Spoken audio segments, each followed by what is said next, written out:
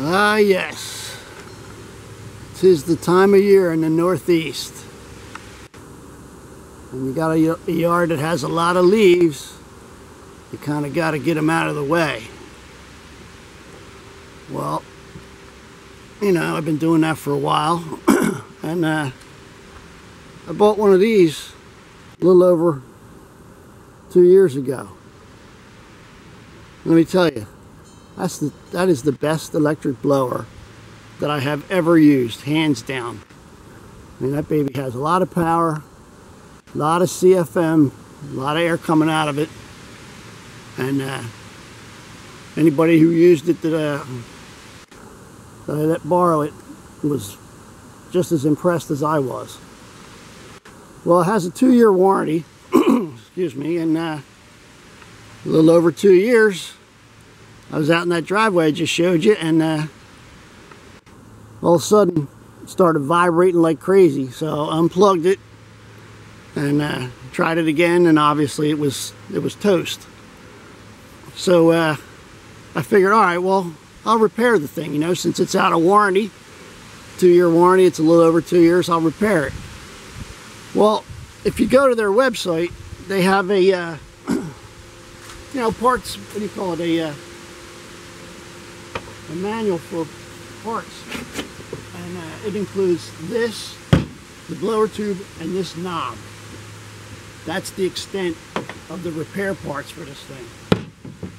That was, you know, pretty much dismayed on what they consider to be a repair manual or parts. So I opened the thing up, and this piece is the you know, the heart of the sucker. And you look in there, there's a blower, there's a blade, a fan blade, and this was either epoxied together as one piece, or it was ultrasonically welded. But in any event, you can't separate this, and the motor is held in here, but there's these veins here would keep the motor from pulling forward because the fan blades are still attached. So I just figured, you know what, this thing ain't working. I'll be the coroner. What's the worst that can happen? It comes back to life. I took it to the bandsaw and I sawed it open, right? All right. So now I got the thing open. And I guess I put this nut on a little tighter than I should have. But anyway, there's the missing blade. And this is removable. And I didn't bring the tool out. But anyway, nonetheless, this piece is just held onto this motor shaft by that nut. And so I figured, well, I'll plead my case to Toro. I'll send them a nice letter and asking them if there's any chance that they could send me one of these fan blades.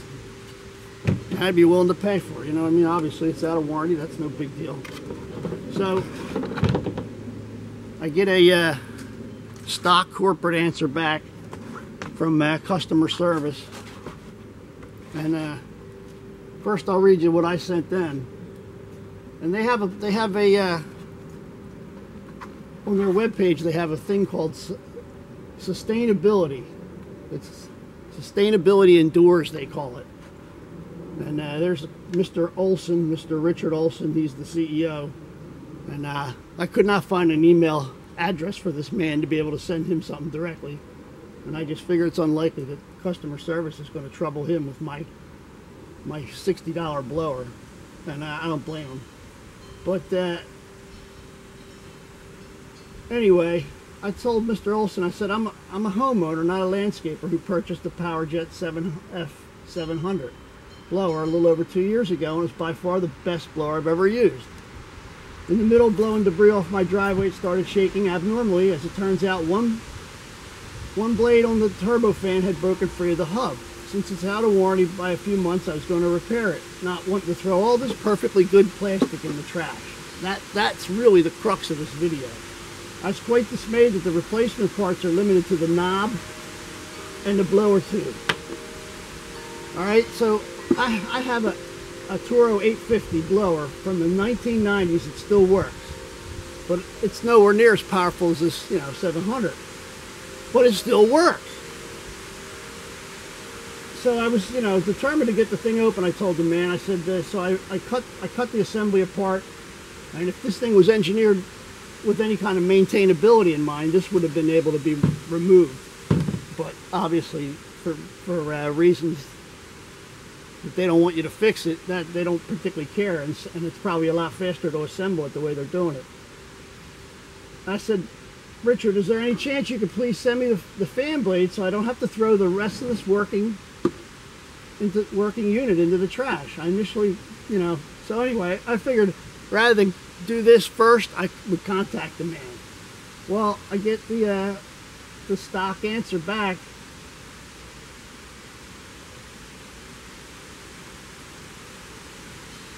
And obviously it's not really what I was hoping for. It's kind of what I suspected, but it's not what I was hoping for. And it goes, Dear Mr. Smith, thank you for contacting Toro. The corporate office has received your communication. I don't know about that, but maybe they did. We're really sorry to hear about that your fan blade is broken. Well, they said, we are sorry, not really sorry. While we applaud and appreciate your passion for sustainability, we're not able to send you a replacement fan blade. Although some third-party sellers make these parts available, we do not sell them as replacement parts to dealers or customers, as we do not recommend the disassembly and reassembly of electronic components on the blower. Please understand that these policies exist to keep customers and dealers safe. As you stated, since this blower is out of warranty, Toro will be unable to provide a replacement. Please let us know if we can be of assistance in any other way. Well, yeah, they could probably be of assistance if they could keep me from having to throw all this in the trash. Everybody talks about plastic trash ending up in landfills and ending up in the ocean, and this kind of stuff, it doesn't go away. I mean, it's going to be plastic for a long time. If you leave it in the sun, eventually it'll start to degrade from the UV radiation. But as far as once it gets a layer of dirt on it, some anthropologists will come back 300,000 years from now and go, wow, these guys made some strange stuff out of plastic, didn't they? But anyway, I just figured I'd get that out there. If you're planning on buying one of these, they work great for a while, but once this blade decides to let loose, it's done. You know what I mean? It's all over. You're not going to fix it, and it's a shame. It really is a shame, because this is removable right off the shaft of the motor. You undo the nut. So if they would sell this part and they would make this so that, I'd be willing to even try to just glue it back together if they would send me the blade. I mean, I'd take the loss, and I'd take all that risk, all that risk of they're trying to keep me safe. I get that, right? But I think a lot of that's a smokescreen for just like, buy another one, pal. All right, well, anyway, that's my video. First one on YouTube. And, so think about it if you're going to buy a Toro blower. All right, later.